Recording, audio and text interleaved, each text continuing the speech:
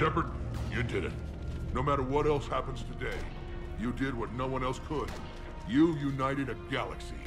That's a victory right there. And don't worry, I know why you're going to win. Because you brought the Krogan. Oh, and Bakara sends her regards. She's already pregnant. There are benefits to being a clan leader. But she keeps insisting we name the first one Morden. Anyway, let's get to it. I meant to tell you, Shepard. Earth reminds me of home. Guess you'll be needing a new planet too. That's okay. Tuchanka's got room to spare. And a guard dog named Kalros. We're ready, Shepard. Say the word.